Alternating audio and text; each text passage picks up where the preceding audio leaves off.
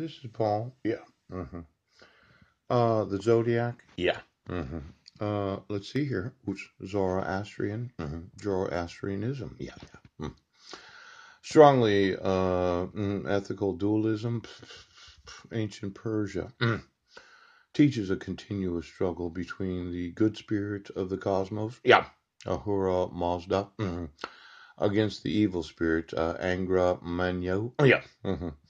Now, of all the money that Security, yeah, Homeland Security, yeah, Homeland right now, Homeland. Exactly how many of the individuals employed in Homeland Security were employed because of their spiritism, the occult? Yes, I'd like to know the applications of every employee, and I'd like to know if you'd sewn in anything known as technology. Yeah. To the actual spirituality of those that were employed because of being spiritists. Yeah. Now, for the occultist, Jane Lute. Yes. Right now. I'm not well liked among those that worship anything and everything other than Jesus. Yeah.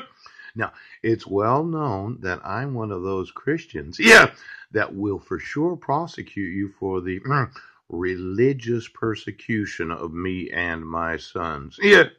Now, you had hundreds of billions of dollars, and you employed occultists, spiritists.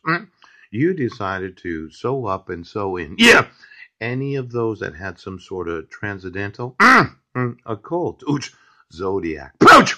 Now, I'm going to look at all the employees of Homeland Security since 2003. Yeah!